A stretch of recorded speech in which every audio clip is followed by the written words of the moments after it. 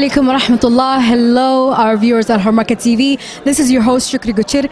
Today we are at the Ontario Somali Unity Conference, first of its kind here today. Basically, the aim was to bring a couple of leaders here within Ontario. People came from Kitchener, Waterloo, Hamilton, Niagara Falls, and surrounding cities here, and basically to discuss issues that affect the community, issues such as mental health awareness, something serious as gun violence, and more importantly, high unemployment rate within the community, and how to support the youth to kind of have better lives and improvements. And the main sponsor of today's conference is Workers Action Center. Workers Action Center has led advocacy, and they were the leaders in terms of increasing minimum wage to $15. So the province of Ontario's minimum wage now is $14 an hour. They're aiming to change that to $15 down the line and push and advocate against the conservative government of Doug Ford. So here are some of the conversations that we're having here today, and now I have with me Aziza Hassan from the Western Village Senior Center. Aziza, hi, how are you? Assalamu alaikum. I'm good. Alaikum salam wa rahmatullahi wa barakatuh. Aziza, tell me about how long it took you guys to organize this conference, and what is the main agenda that's happening here today? So it was approximately an effort that took about, I would say, a few months for us to really get everyone together to come from various parts of Ontario. And it was honestly the main goal or mission, you could say, for us was to create that connection between the various communities so that we can discuss our issues and find a solution. That's great. That's great. So, in terms of the Western Village Senior Center, what was their main role into this? And I've seen you guys do things also with the Workers Action Center and an effort to increase the minimum wage here in Ontario. Yes, that's correct. So we at Western Village Senior Center, we have worked in collaboration with Workers Action Center for a lot of events. We host a lot of workshops about workers' rights, about immigration rights, and a lot of things. So we do work in collaboration with them to offer resources to our community. They're an exceptional help and support for us. And likewise for this event, they felt it was a need to have a conference for unity for Somalis, so they were more than willing to support and sponsor this event. That's amazing. Thank you so much for your time. Yes. So, like we discussed here today, basically it's not only just to bring awareness to the issues that are currently happening, is to eventually collaborate and give each other advice into how we can come to solutions to improve the community's current situation. One of the main sponsors of today's conference is the Workers Action Center, and we have with us the Executive Director, Dina Lad. Hi Dina, how are you doing today? Thank you so much for having me. Thank you for your time. Some of the stuff that you guys were advocating for from time is equal wages and equal pay, not only equal pay but fair wages, in particular for the minimum wage to increase to $15 per hour. And that's something that you were advocating until you expressed earlier the conservative provincial government got in the way. Tell me about that. Yeah, so in 2015 we launched the 15 in Fairness campaign in response to the terrible working conditions that we've been seeing that are facing so many different parts of our community, not just the Somali community, but the Tamils, the Chinese, the South Asians, the Spanish, basically everyone who's sort of really dealing with minimum wage. And so we've seen wages stay so low and people not have any benefits, and the conditions at work become really, really horrendous. And so in 2015 we launched the 15 in Fairness campaign, and it was a unified agenda for decent work, how to improve wages and working conditions so that it could lift people out of poverty and make sure that when we went to work we actually had dignity and respect on the job. And so some of so we actually managed to get some great wins, and we got legislation passed in 2017 that got implemented on January of 2018, which raised the minimum wage from $11.40 to $14, and then it was going to go up to $15 on November 1st, 2019. But the Ford government took that away. 6 weeks before the $15 was about to be implemented, they scrapped that legislation. They also took away 2 paid sick days. They took away equal pay for equal work, new scheduling rules, especially for those of us who work in retail, in part-time jobs, and who are also trying to go to school, right? Like, you need to be able to have flexibility around your schedule so that you can do both. And this would have given you more flexibility. It also, though, said to employers that if you don't pay somebody their wages, you should pay the costs and damages on that. And you should also pay heftier penalties for those violations. The Ford government took away all of that. Yeah, so the Conservative government, they're the leaders of cuts, and more cuts, right? What do you tell our viewers, people that are watching you here today, how can they advocate or kind of do some sort of their social responsibility in terms of contacting their local elected MPPs and what have you? So I think for those of us who are concerned about the conditions, I think it's really important for people to fight for decent wages and working conditions, and to fight for the things that are important to us. We would never have gotten $14 an hour if people in the Somali community and in many communities hadn't signed petitions, been leafleting, been trying to push their political representatives, especially at the Ontario government, to say, you know what, our community deserves decent wages. That all of the gains that we made would never have happened if people hadn't organized. The only reason why the government actually did that is because they were hearing at the doorsteps, they were hearing by emails, by phone calls, by visits, by people in their community saying, you've got to do this, you don't have a choice. If you want my vote, if you want us to politically support you, you have to do something about the kind of conditions of work.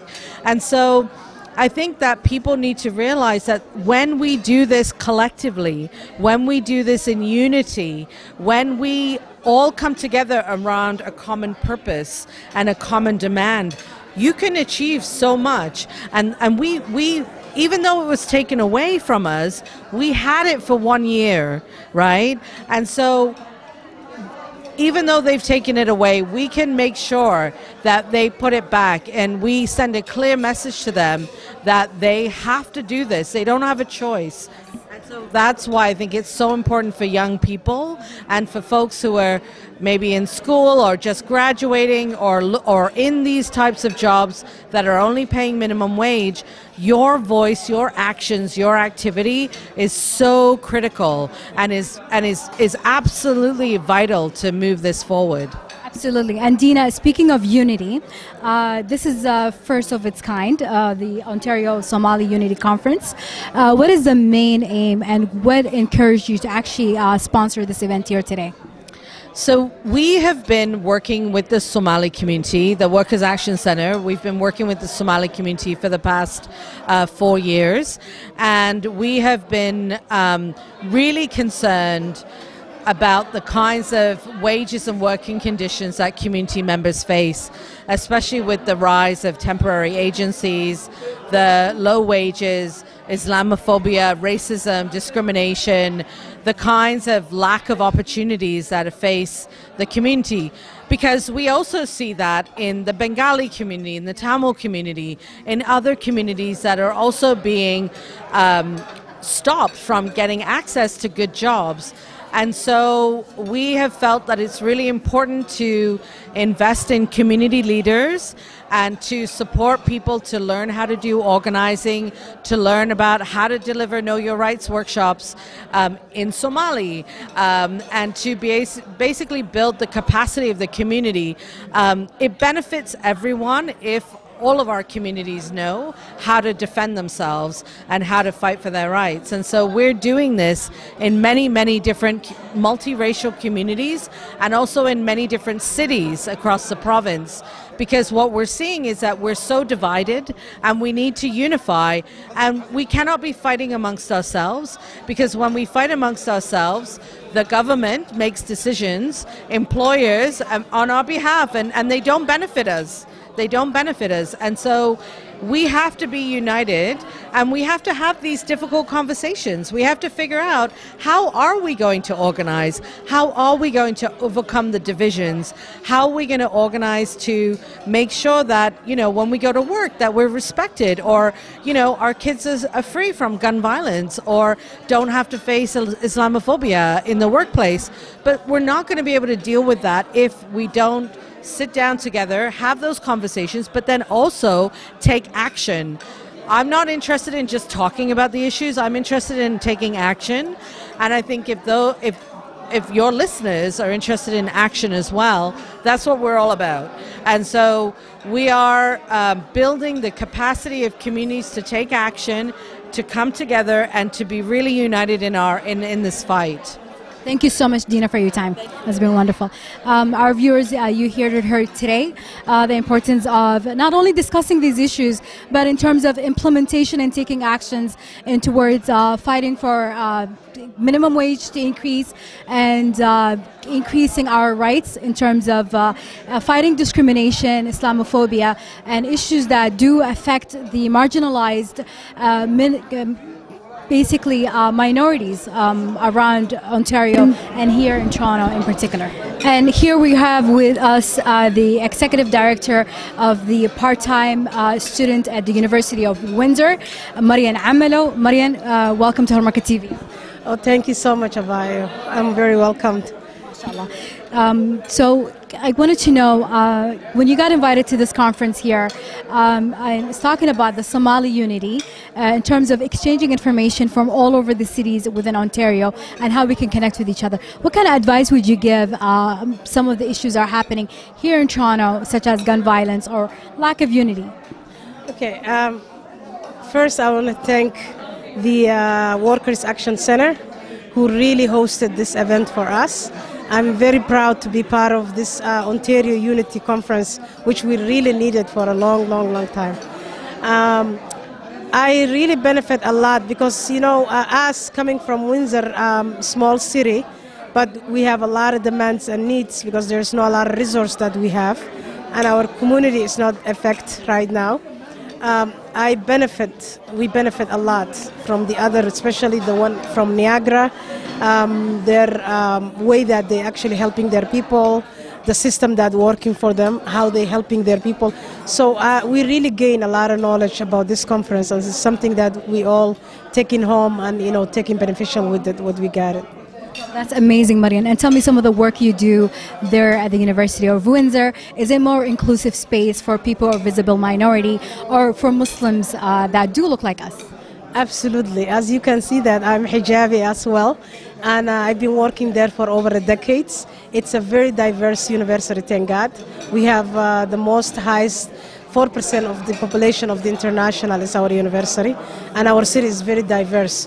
So I'm really very proud to be part of the even group who created that inclusivity at the university. So I'm sitting in that committee. So mashallah, and you guys are doing amazing work for the Hormar TV. Is that the name? Hormar TV. I really like it, and I usually watch from your clips on YouTube. So, and today was really amazing. We gained a lot of knowledge. We did a lot of networking, exchanging informations. So I'm really happy because I'm overwhelmed the knowledge that we gained today. Absolutely. Absolutely. So implementation and putting policy and pushing discussions is one thing, and implementation is a whole another thing. What kind of outcome are you hoping for after today's conference? Actually, this is for starters. So Ontario Somali Conference is something, even the name, it seems kind of so tempting, but I said, are we going to continue this? So our hopes is that at least we wanted the group to visit each city so we can continue the work, because we really need to, we don't just want to like coming together and discussing and that's about, we need to put some action towards our work. And hopefully, as Brother Abdullahi, I wanted to thank him. He's the one who invited us. And Sister Zainab and also Dina, who's the organizers. We are really very grateful for this opportunity that we get today. And I'm hoping to implement and continue the work of the unity. Because for me, it doesn't make any sense that we have 20 organizations that representing Somalis in Toronto, for example. We don't need 20.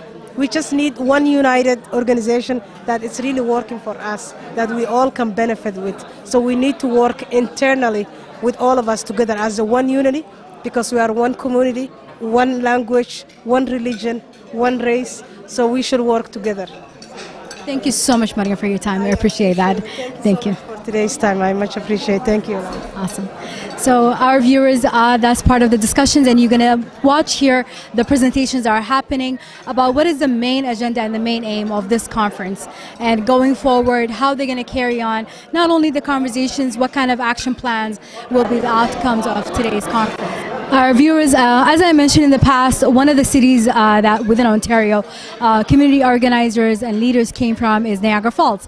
And a lot of, especially Torontonians and people of the GTA, they don't know there's a Somali Canadian community within Niagara Falls. A couple of hundred people.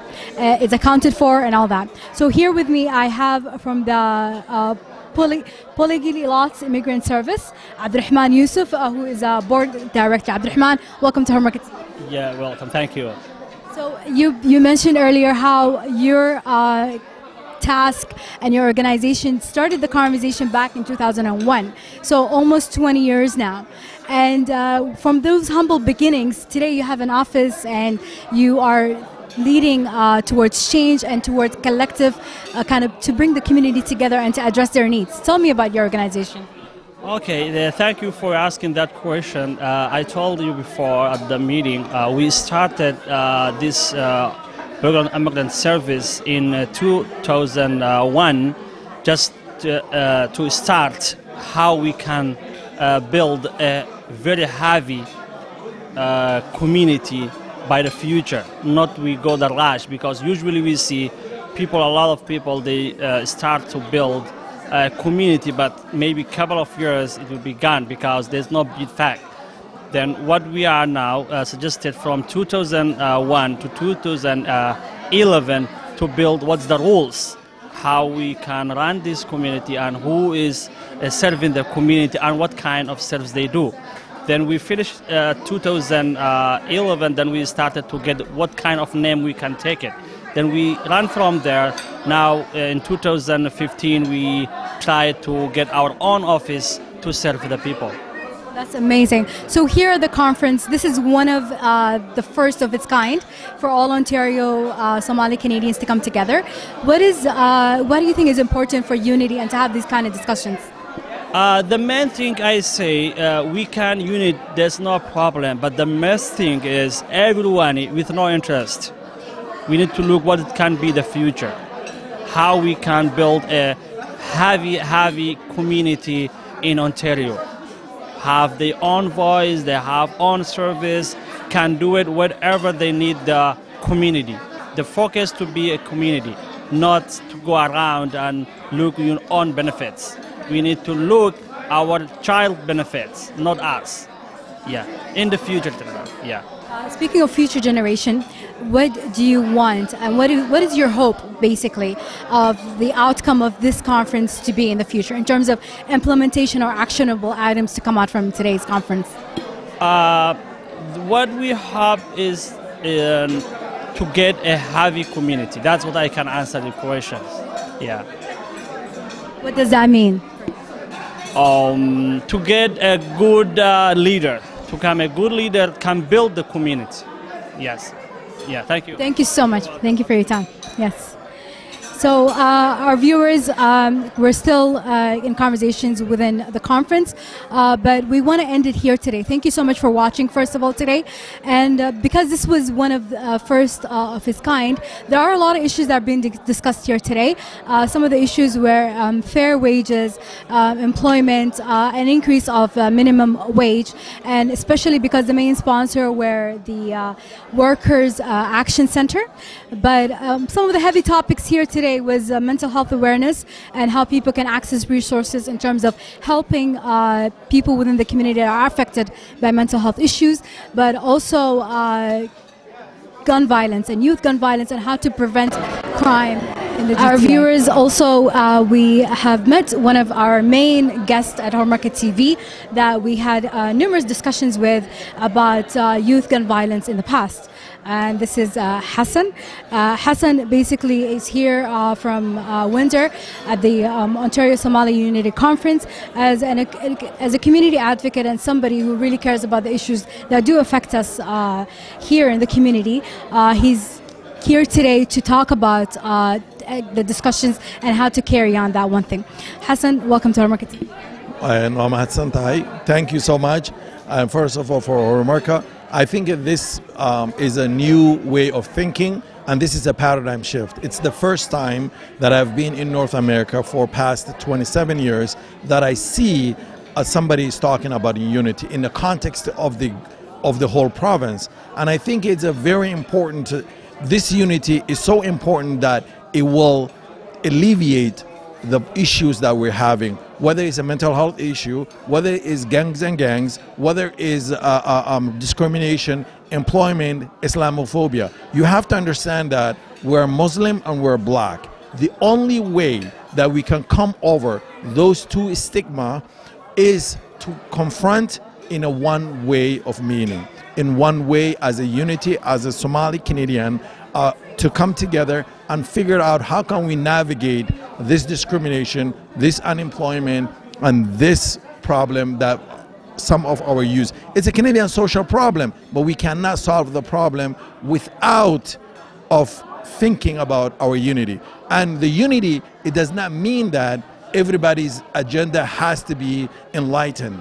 It has to be the done to good, which means is that it has to be for everyone. Everyone who is Canadian Somali has to participate, or also whether it's psychological participation or financial economical participation or even volunteering it. And I think this is a new way. We're making a paradigm shift. I don't know what we're going to go, but I think we're up to something, and inshallah we're going to get it somewhere thanks to the people who put it together, especially the Fight for 15 group, who really is working with our community. I think we need those kind of allies in order for us to enhance in our community. That's great, Hassan. And you know what, that brings me to the question of, well, actionable discussions and talking about the issues is one thing, but implementation is a whole another thing. What is your hope for the outcome of this conference to be in the future? I think one of the most important things is seeing one another, discussing about it. And you have to understand, we became a culture of discussion. We never came from a culture of implementation right away. We have to talk so long in order to go to the conclusion. I think because we came together as a unity and we're trying to make a paradigm shift, I hope, and inshallah I'll pray for it, so that we as a community will figure out where to go the next level. Inshallah, and the shaitan is not going to be with us this time. Our viewers, we're still here in conversation, and one of the cities I mentioned earlier was Hamilton, that a group of people came here today for the Ontario Conference, Unity Conference, and we have here with us is Mohammed Ahmed Ali.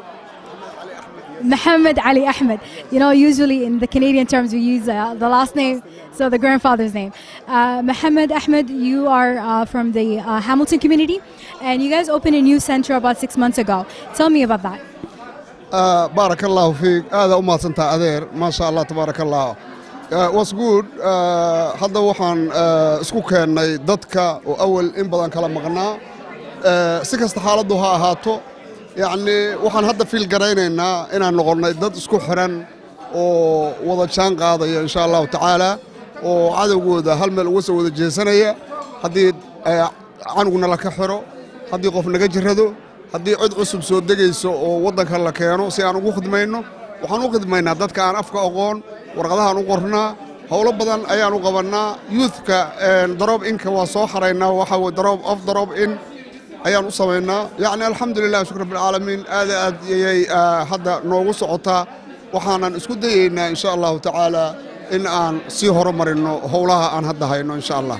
إن شاء الله تعالى هدايته وحا كهذا الشيء youth كيو دليرته إن الله صاحبين مهم تهاي أو وارد كيو يوبد كيس إسفهمان أو سيجارة عنق الله صاحبه ما إنه وحكة سكوت شيكته مركا نوشيك نوتا تابو نوشيك مهمة إلا ذا youth كأو ودن كان كسو كري وارد لماذا إني كدوانيد سومالي مركي لتشوقي ودن كان نهدي إني كدوان تاي هذه هذا أمها تصنتها إلى غيرك وسؤال هذا دعوين وهذا مهمة نبكنا هستا يوثك أنه مركا وحوا آخرنا مركا نقطعان سكول كلا أي جلان وحاد وناكسن مركا المه أون حمين أو أي وناكسيهين أننا أيام حمان كبيرنا سببته dadku ilmahooda way soo dhaweystaan iyagoo xun ayaa loo sacbiyaa leeyahay wanaagsanaa tahay niyada loo dhisaa annaguna waxaan leenahay waxa tahay nin xun qashinaad cabtaa sigaariyo cabaa tahay guriganaga ha noo imaan yacni dhibo badan ayaa loo geystaa laakiin haddii lala saaxiibo youthka oo aad isku daydo wiilku muxuu u baahan yahay gabadhu maxay u baahan tahay inaad la saaxiibto anu waxaan isku dayaa gabdhahayga inaan idhaahdo baabuurkaad jeceshahay soo fiirso wiilka sidoo kale si ay mataqaanaa waalkooda xul qabsadaan midda kale marka aad la saaxiibto waxa uu rabana aad u samayso hadalkaada ma khilaafayo waxaan kuu sheegayaa aniga waddanka markaan imid ilmahaygu in badan iga soo horreeyeen waan ka dambeeyey wiil aan dhalay ayaan la hadlay markaas buu wuxuu yidhi maxaad ka waddaa yacni maxaad ka waddaa asaga caadi la tahay anigana wax weyn bay ila noqotay see ii dhihi karaa maxaad ka waddaa what do you mean يعني wax weyn bay la noqotay laakiin markuu la ifasiray waxaan ogaaday wax xumaana inuu ka wadin dhaqankii ay tahay marka ilmaha waxaan aad ugu soo jeedi lahaa waalidiinta iyo awowayaasha abayaasha in ay la saaxiibaan ilmaha iskuna dayaan way maaha old Canada dibku meel walba waa yaala iban Sacuudi Arabiya joogi jiray carruur ku aysan jiray يعني والله مد هدي والله مد ديبكم مال البوية لا وحلا قنايا مال البوية لين أيضا لليه وليبا هذا كشكينين أي جوجان وطن إسلام أما وطن عربيت أي واحد سمعنا واحد هالكان كسمعنا وحكدرن مركا يعني المها ديب الله أركن وناكسيهن وفعيهن يعني لقلب تشبين عرورته سياس أيام سوتشي دلها أننا وحنا هذا كوميونتي عصب ما شاء الله تبارك الله وحنا هذا وفرح سنة هاي رجعنا للدستي كوميونتيga ninkaana kamid halkan taagan Abbas ma sha Allah iyo yaani waxa uu ahaa TV-gu noo horeeyay oo noo yimaada oo gudbiya hadalladanada community-ga magaciisa waxa la yiraahdaa Somali community in Hamilton kaas ayaan ku midownay isku nimid ma sha Allah tabarakallah hawlo badan la waan ka haynaa waxaan rajaynaynaa inaan ku soo biirno oo aan wax la wadaagno Somali Ontario Somali unit oo midaysay community-yaashii Soomaalida oo dhan waana garab siinayna insha Allah taala waxaan rajaynaynaa inaan la midowno oo aan garab istaagno haddii Allah uu dalo idmo si aan u kala dab qaadano wixii naga maqan ayaga aan ka helno wixii ayaga ka maqan ay anaga naga helaan insha Allah taala aad iyo aad ayaan idinku mahadcelinay adeer So that was still in conversation with the Ontario Somali Unity Conference, and there's a lot of hopes and outcomes that people are weighing in, and they're hoping that in terms of implementation and actionable plans to come out of this conference. This is Shukri Guchir, Toronto, Hormarka TV. Thank you for watching. Hormarka TV.